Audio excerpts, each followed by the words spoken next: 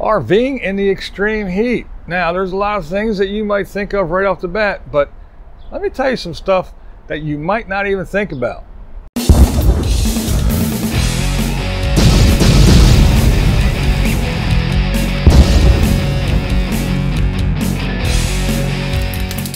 What's up, live viewers? That's right, we're going to talk about RVing in the extreme heat.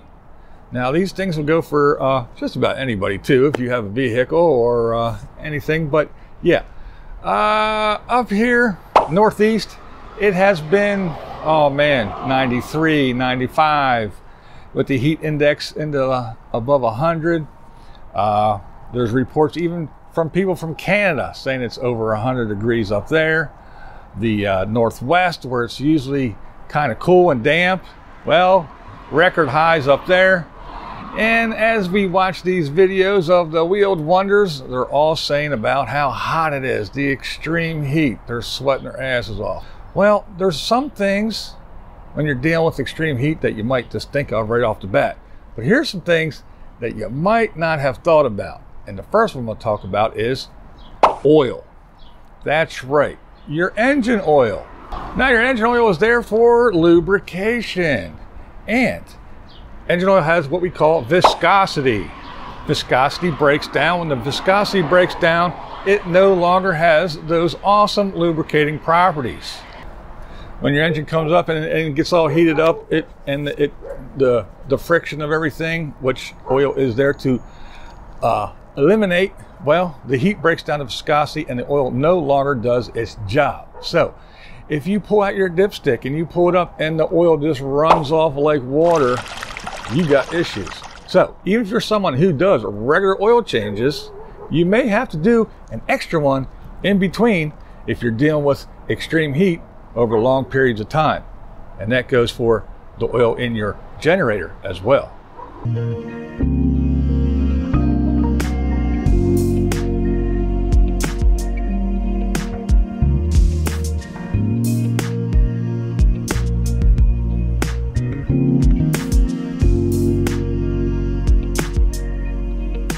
All right, I guess the next thing we talk about is your cooling system. That's right. I'm not talking about your air conditioner. I'm talking about the cooling system in your vehicle. Now, in an internal combustion engine, there are explosions all the time. Things heat up, and your cooling system is there to circulate water through everything and keep it cool. Things like your thermostat, your water pump, and all kinds of things work a little bit harder. So make sure those fluid levels are topped off and your cooling system is intact and in good working order. And again, you may have to go get that stuff serviced, flushed, whatever, but get it checked. It is a lifesaver for your vehicle. Now, while we're still in the engine bay, in the engine compartment, we're talking about engine components. Let's talk about electronics. That's right, electronics. Now, if you know anything about electronics, they do not like the heat. That's right. From your TVs to your Game Boys, to your computer, to your laptop, everything likes to be cool. If you've ever been in a room with a big bunch of servers or anything, it is cold in there. They keep it nice and cool. Your computer has a cooling fan. Electronics do not like the extreme heat. Well, nowadays, cars, engines, they are just packed full of all kinds of electronics. So you have to be aware of these things. You might go out one day and try to start your van, bus, RV, whatever, and it won't start. You're gonna think starter, battery, but it could be something as simple as an ignition module. Well, it's not simple, but with all these little electronics and modules and this and that, they fail in the extreme heat. So it may not just be that, oh, I have a starting issue. It might be a starter or the battery. Well, it might be an electronic part.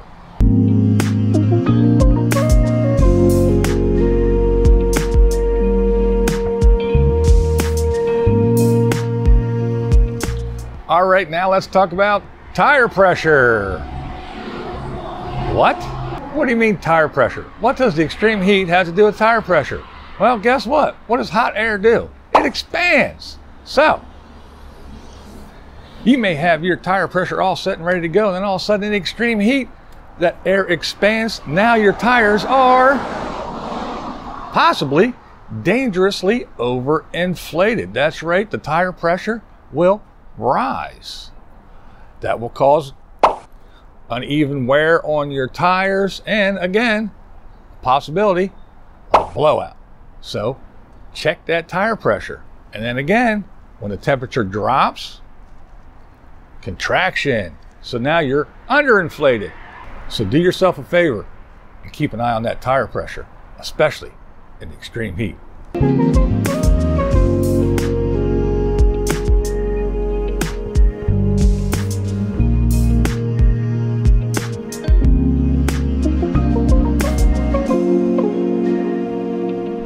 What about your propane tanks? You ever think your propane tank? Now, if you get those little ones that you swap out, they're not so bad. But the ones that you just go somewhere to a Tractor Supply or some propane station and they keep refilling the same tank, those things need to be inspected every so often, because the integrity of that steel tank breaks down over time under the pressure, and they should be checked quite often on a regular basis if they are the refillable kind. Now, extreme heat, again, you have a combustible material inside of a steel tank. It's heating up, it's hot, things can happen. Now, if the structural integrity of that propane tank is checked regularly and certified, it should be good to go. But if you haven't got it checked in a while and you keep using it and refilling it, there might be some weak spots. That could cause catastrophe.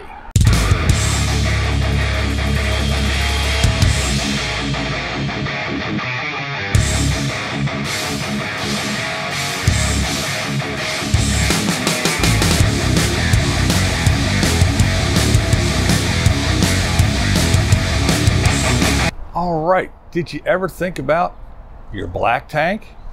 What? That's right, your black tank.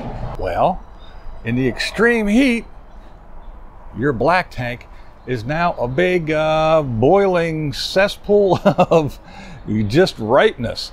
And you already have some smells and bells, and it's not the greatest thing in the world. But with that extreme heat, it is making that process go even more and causing fumes that could come up and get a little bit ripe, a little bit rank, and a little bit nasty.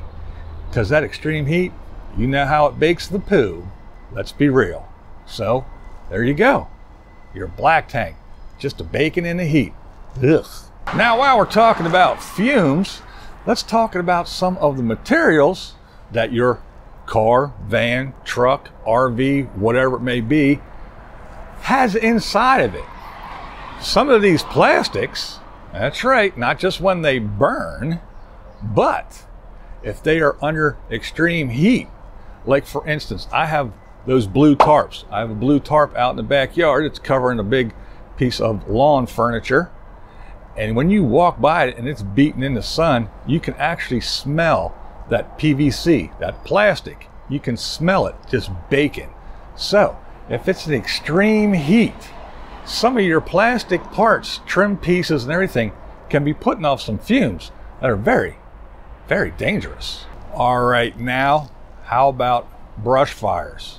That's right, brush fires. At any time, anything can set off a brush fire. When it's extremely hot and dry, it is the perfect place. It's a big tinderbox.